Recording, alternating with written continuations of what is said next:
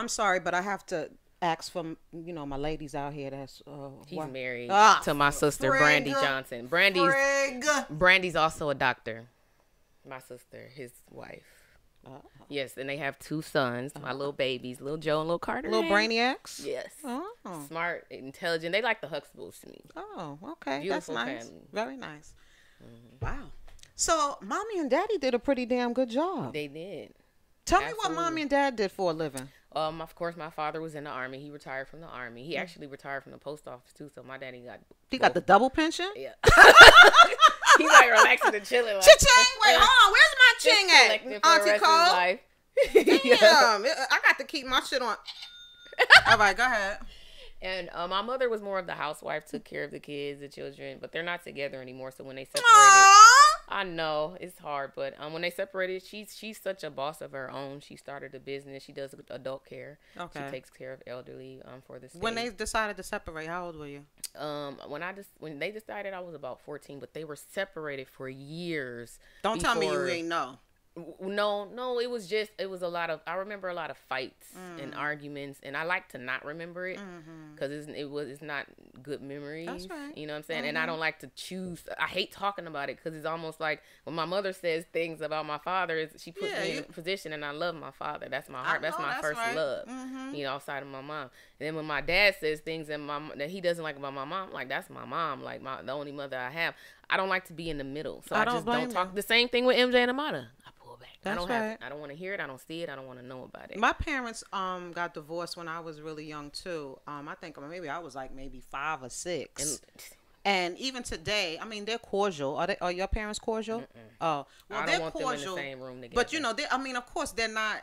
Either one of them are neither one of their favorite people in the world. Yeah. But when my mom says something about my dad, just like you said on my dad, I'm like, yo, check this out. I didn't have nothing to do with this shit. You picked him.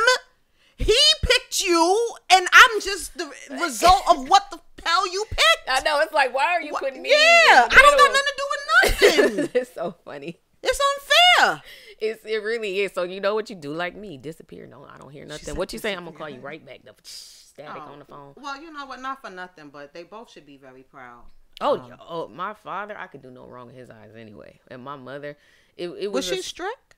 My mother was very strict. Really? My father was the one I could kind of get away. Even now, I can get away with anything with my dad. You know, I'm his baby girl, his only little girl. We all got the same mother and father. Okay. All three of us. But my father's sweet as pie. I was just telling my friend Jen that he's so sweet, so humble. That's my publicist. Shout out to Jen. That is like the sweetest ever. I know, right? The sweetest ever. But go ahead. So my aggressive side comes from my mother, for sure. And she swears up and down we don't act nothing alike. Were you an obedient child? Not when I wanted attention, no. Between my brothers and I was the worst. Really? Mm-hmm. Did you get your ass beat? All the time. I got the most whoopings. I ran away. I did all the most. I mean, like, when you get beat, did you get beat with the shoe, the extension cord? Shoes, extension cord. I went outside and got a stick. I don't know how many times. Okay. So you black. Yeah. Oh, okay. Nigga. Okay.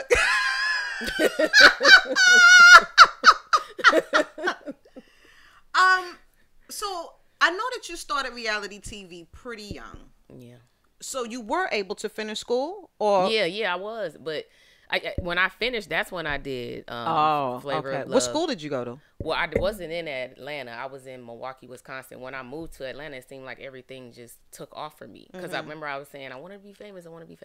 In Milwaukee, Wisconsin, it's like an hour and a half outside of Chicago. Right. There's nothing to attach me with as far as with entertainment. You kind of got to branch out and then kind of go back home. And a lot of people in Milwaukee think I was born there. I wasn't. I went to middle school there. I went to high school there.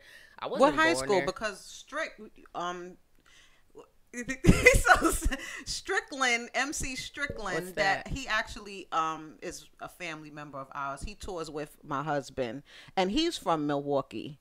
And well, what high school? Because maybe Vincent. Oh, Vincent. And I got kicked out of Tech. All right, good night. Maybe I shouldn't have mentioned that part. You could have let that part out. I'm just playing. Why'd you get kicked out, Shay? I got kicked out of 2 schools because one, I wouldn't abide with their rules and regulations because it was a Catholic school. And I wouldn't abide with their rules and regulations. And when it came to, because we had to go to this church and hum and you had to wear a uniform and you wanted to let the girls out. And I was bad and wanting attention at that time, and I was kicked out. So I went to another school. I got kicked out of that one. And then I finally found a school that was good enough because they were all bad just like me. So we did it there and kept it moving. I've had a lot of negative experiences growing up. I've had my challenges growing up, but I have no regrets. That's good. That's good. None at all. This is who I am. This is what I had to go through, but it made me who I am today. Without my trials and tribulations, I don't know where I would be right now. The only thing I feel like I'm missing, and I say it all the time, is a family.